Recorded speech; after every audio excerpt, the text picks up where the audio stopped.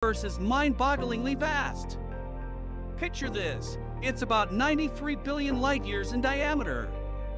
That means if you could travel at the speed of light, it would take you 93 billion years to cross it. And yet, that's just the observable universe. Beyond that, who knows? It could be infinite.